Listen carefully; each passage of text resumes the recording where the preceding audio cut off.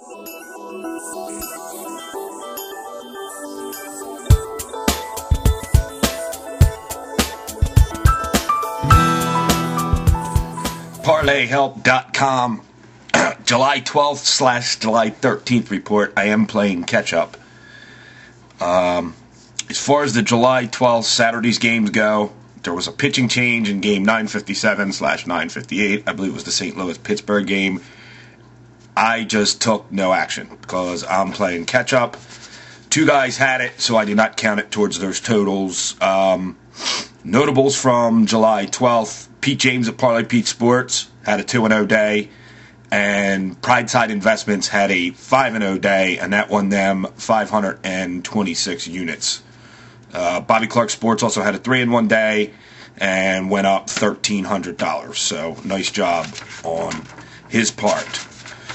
July 13th, the Sunday games, which brings us to our winner of the week, which will be the next video.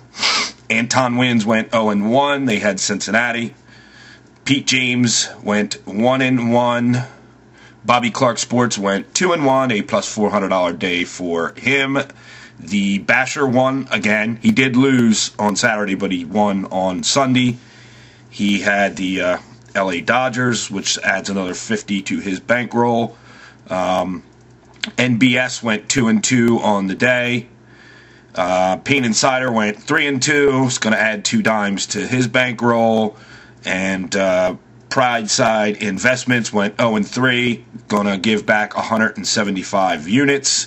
And Rock Hard Picks went 2-1 on the day, plus 78 dimes for those guys. Vegas Runner went 1-1. And I did not receive anything from WTW Sports or Sports Investors Network. So there is the July 12th / 13th report. Winner of the week video is next. It's always a fun one. And it's a close race this week, at least for bankroll. Parlay Help, your sports betting internet community. Email address, info@parlayhelp.com.